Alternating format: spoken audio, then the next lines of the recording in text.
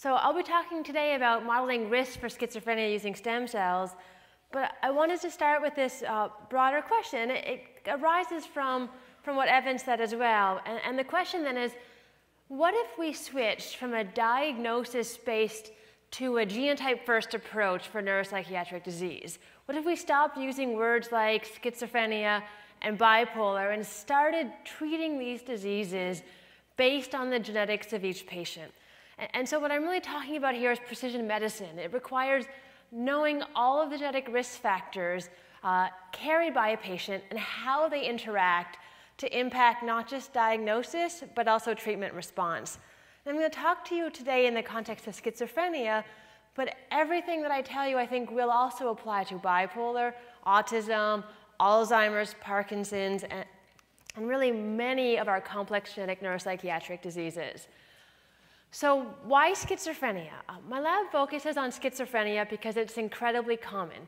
About 1% of people in every country and every society are affected by this disorder, including 3 million Americans. This is a big problem. The effects are quite severe. 1 in 10 patients will commit suicide. 1 in 2 will have a drug or alcohol abuse problem.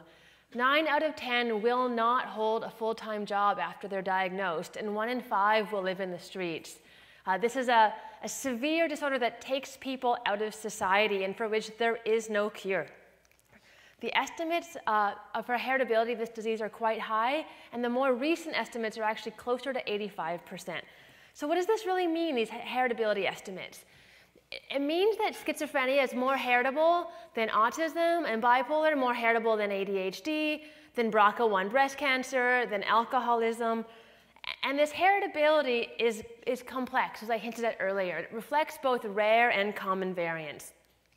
So these rare variants tend to be highly penetrant. You are very unlikely to be a control if you have one of these copy number variations. These are very big deletions or duplications. And we've got about a dozen of them identified to date with genome-wide significance. There are also hundreds of common variants linked to schizophrenia. Any one of these has a very small effect, but we understand that for most patients, disease arises as the complex interaction between these common variants. The most recent publication has identified 105 of them. There's almost 250 in the unpublished PGC, and estimates are that when all is said and done, there could be as many as 1,000 common variants linked to schizophrenia. So our talk today will have 2 parts. First, we'll talk about one of these highly penetrant rare mutations, and then we'll talk about efforts in my lab to validate the impact of these common variations. So rare copy number variants linked to schizophrenia show variable penetrance and severity.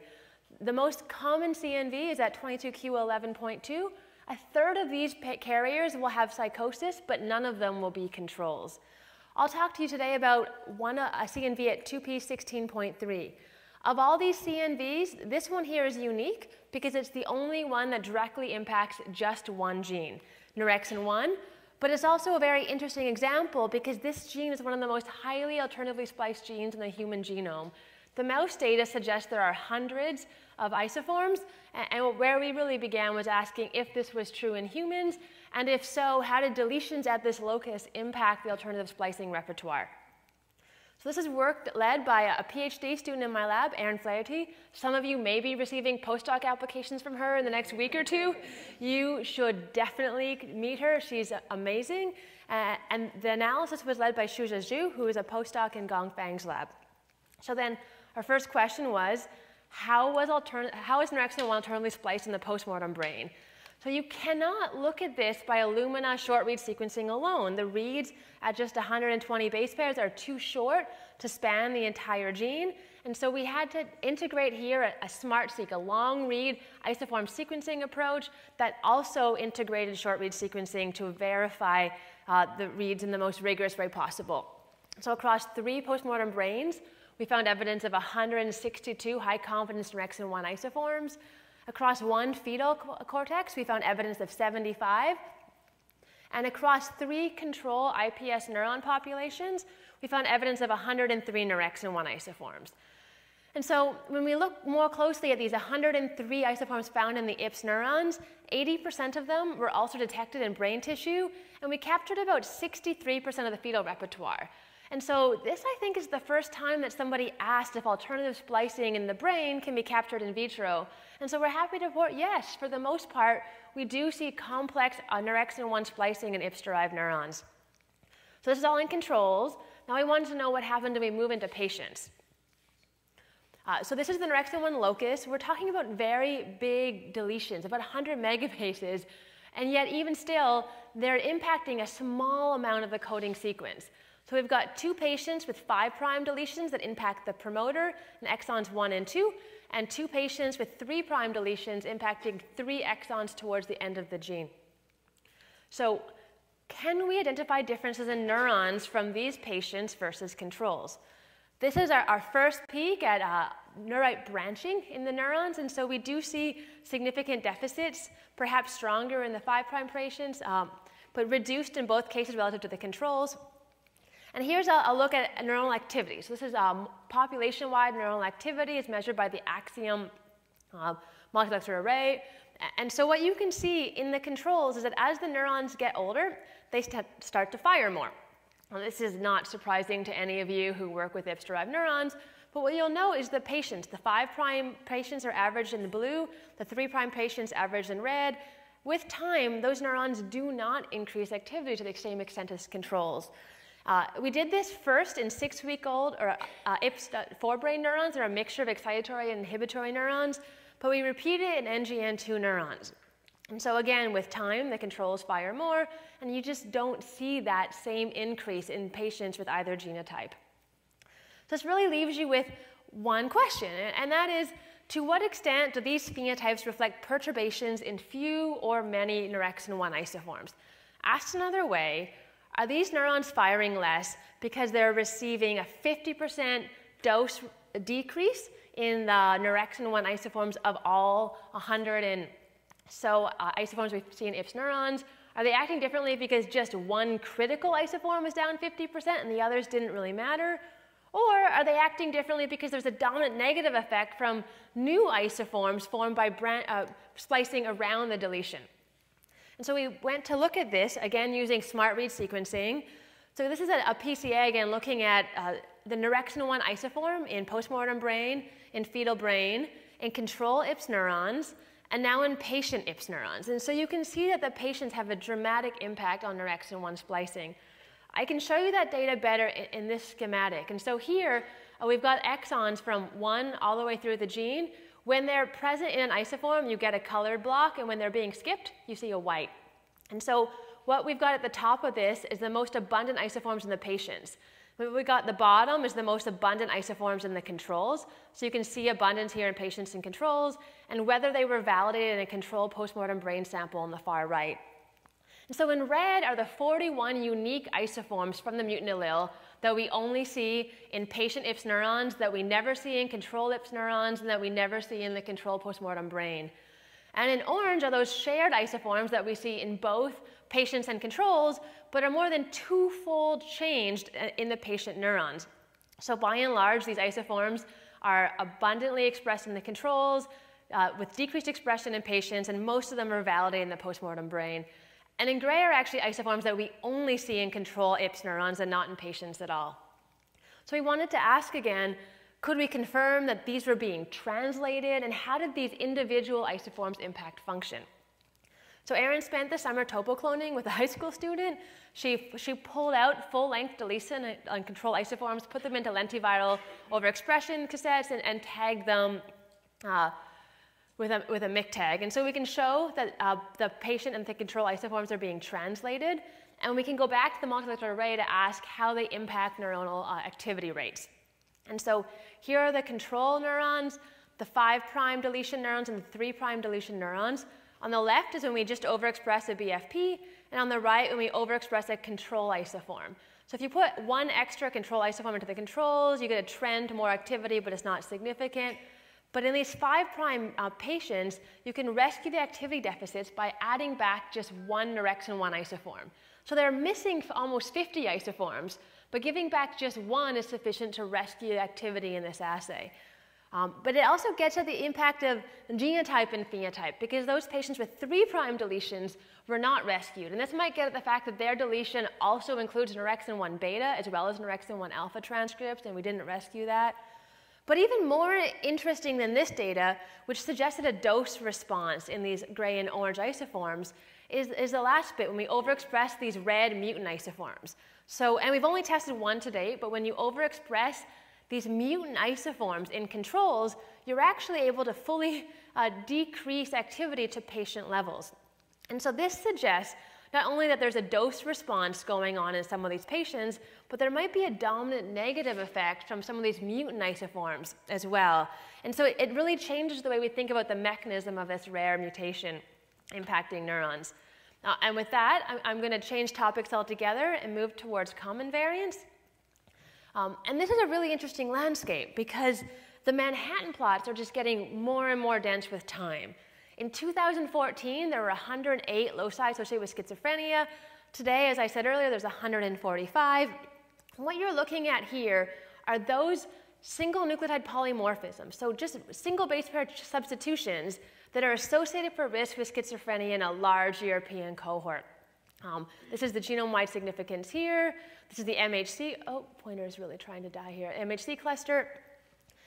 And then the question really is, so how many of these SNPs are actually, oh, thank you, Evan, linked to changes in gene expression? And what I'm really asking here is about cis-EQTL. So how often is this piece of DNA regulating the gene expression of the nearest neighbor gene?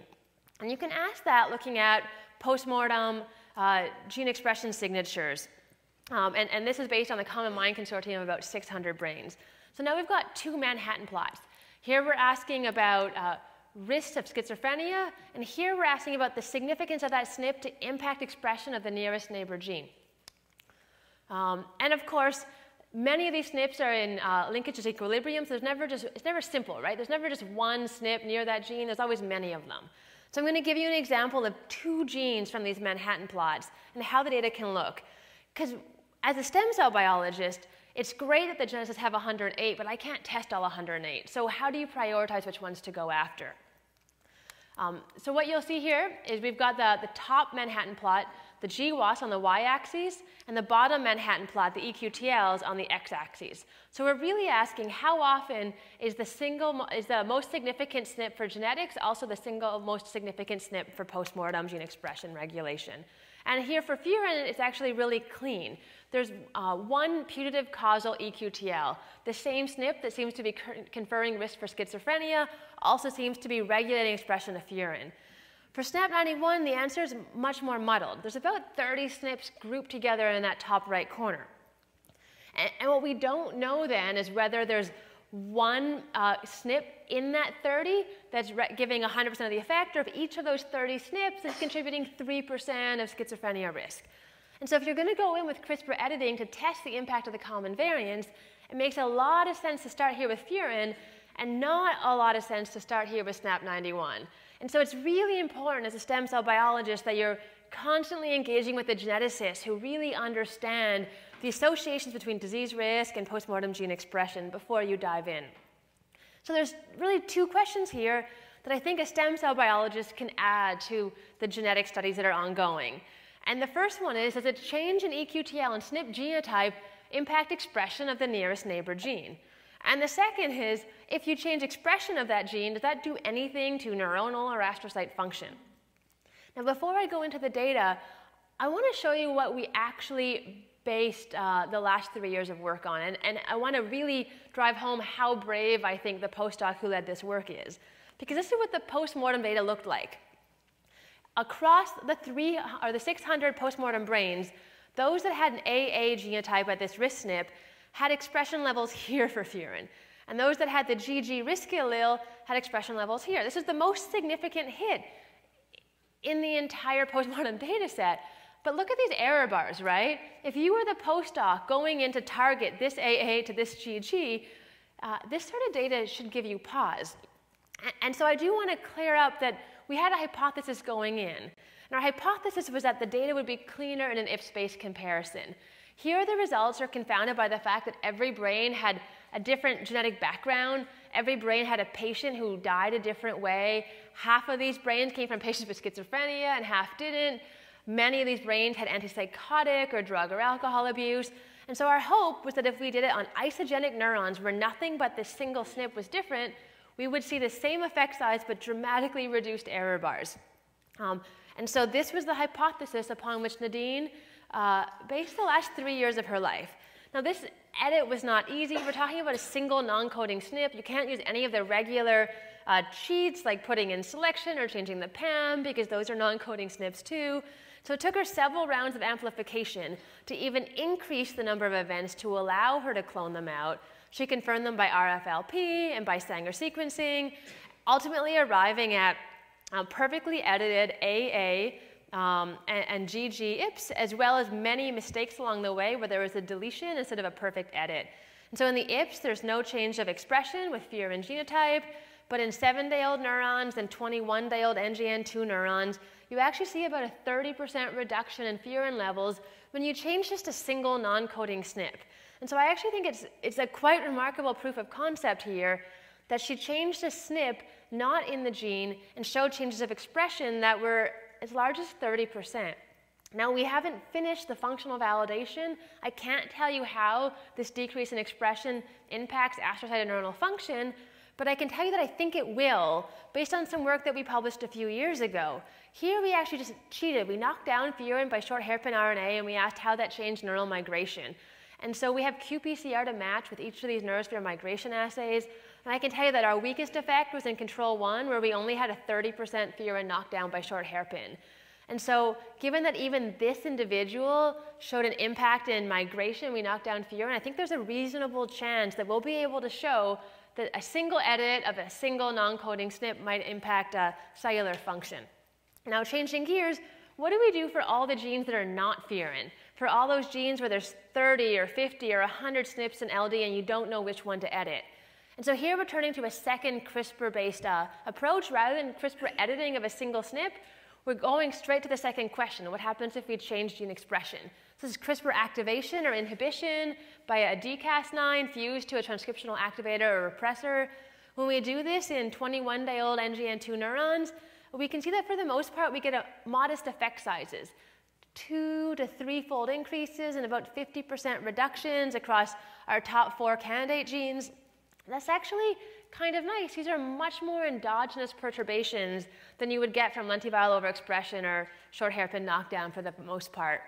When we do RNA-seq, and here I'm just showing you for 2 of the genes, SNAP91 and T-snare, you can see that we're perturbing our target genes and that in some conditions we get more or fewer downstream genes changing in response to these perturbations. This is just a PCA across 2 donors just to drive home the point that genetic background matters. The largest effect size, 94% of the variants of these CRISPR ANI perturbations are actually donor 1 and donor 2. And so it's really important that you make these changes within, or make these comparisons within genetic backgrounds. And so we can see the effect of perturbing SNAP91 and T-snare in each donor. When you compare within donor first, some really interesting findings begin to fall out of the RNA-seq. For example, 2 of our perturbations actually showed a significant enrichment of shared downstream targets, and these downstream targets form protein-protein interaction networks. And I think this is the first hint that there might be functional convergence between different common variant associated genes. And diving in further to SNAP91, we can see that reciprocal changes, activation and repression of SNAP91 lead to reciprocal correlations with postmortem gene expression patterns, showing a negative and a positive association with schizophrenia, and that by ephys, these same reciprocal perturbations lead to reciprocal synaptic phenotypes in the postsynaptic neuron. And so I think this really lets us go from genetics all the way to synapse. And while it's just 1 or 2 common variant genes here, I think now we have a pipeline that we hope to be able to expand to really understand the impact of these common variants and how they converge across different genetic backgrounds. And so what I think I've learned over the last 2 or 3 years is that we can do better when we design an IPS-based study. When I started with Rusty as a postdoc too long ago now, we were thinking about this in terms of case control analysis. We didn't know anything about the genetics of schizophrenia really at the time, and this sort of basic design captures both the known and unknown, rare and or common variants contributing to risk in each donor. It captures the effect of genetic background and penetrance.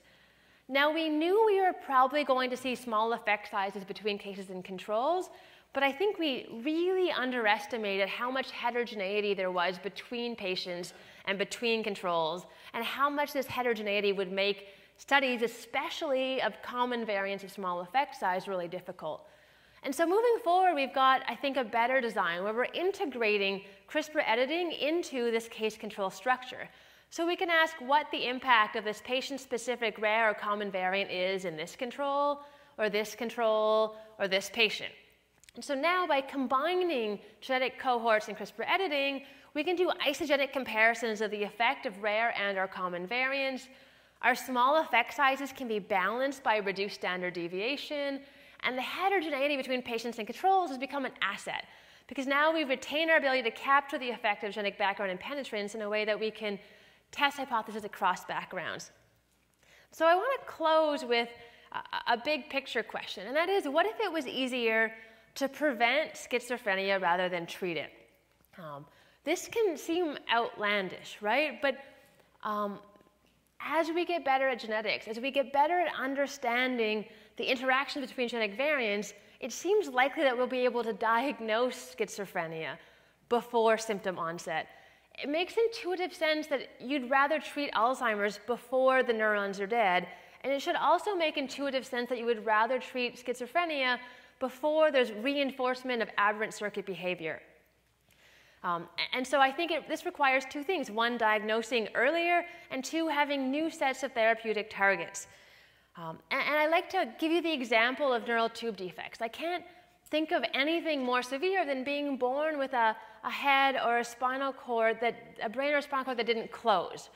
These are brain defects with no pill to treat them. The luckiest of patients have a good surgeon who can close these defects. But there's no cure for neural tube defects, but there is a prevention.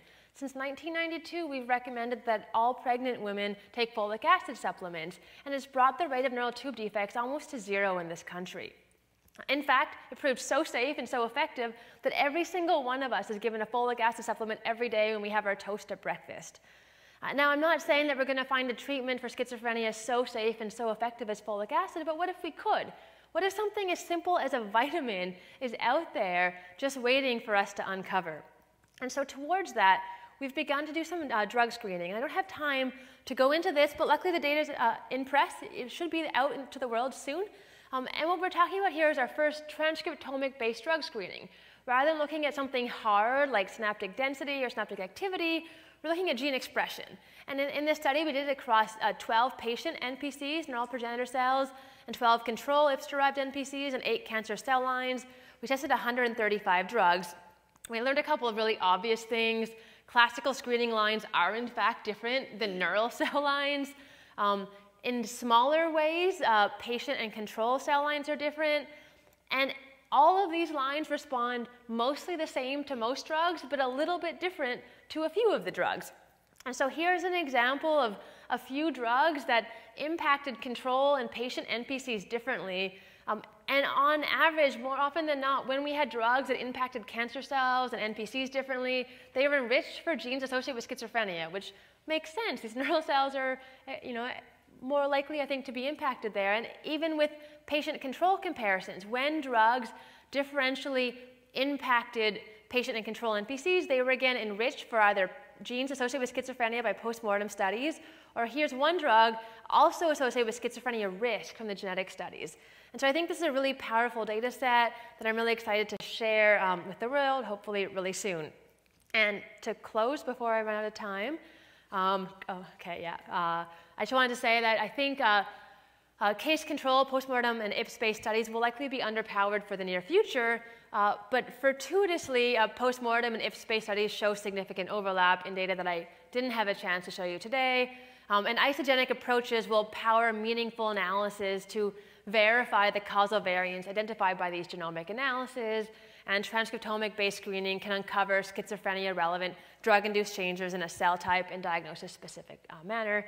And so with that, the most important slide in my deck is this one. If these guys weren't in lab pipetting every single day, I'd have nothing to show you for a talk. And without these funding agencies and all of these collaborators, there really wouldn't be anything. This is a team science in the truest sense. So thank you all.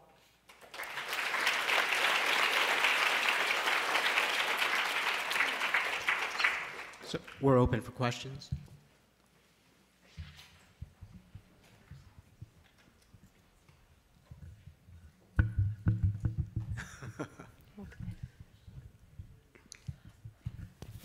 Well, okay. I guess you're entirely clear. Going easy on me, guys. From your drug screen, though, did anything jump out that you think could be this folate equivalent? I'm going to be honest. If we had found the cure for schizophrenia in that screen, I would have talked about it a lot more. I think what we learned is how difficult these drug screens can be, how complex the data sets are. It was a lot of small insights about the value of testing across genetic backgrounds and on cell types relevant to disease, but no folic acid yet. I think we've got to test a few more drugs. And have any of them mapped to actual fundamental neuronal function? You're talking about protein function. No, I think what we were able to show in this study is that the post-mortem schizophrenia signatures we saw in the Common Mind data set, to a small extent, could be reversed by, a few of these drugs, and those same drugs were the ones that impacted schizophrenia risk. So there's a convergence of biology, but I think the bottom line is, on a per dollar basis, if you're going to go about a transcriptomic screen, one should focus on a cell type relevant to disease and on genetic backgrounds relevant to disease, and that's the big take home of the story. So Steve Goldman has found the importance of glial cells in this, and anything that would support what his finding was in these animals? So this was all in neural progenitor cells. The original plan was to go back and redo the screen in both neurons and astrocytes. We just spent $1 million on that one and ran out before we could keep going. Oh, great. Thanks so much. Thank that you. was great. Evan, I have a question. Oh, okay. Yeah, so thanks for the talk. So looking at like the single CNVs or SNPs, and you were screening like with CRISPR and single ones, and you saw a 30% change in one, but a lot of them should be sort of combinatorial. So how do you imagine going about that if like basically your search space would be really high? So I was surprised by how few of the genes at this point have single SNPs for editing.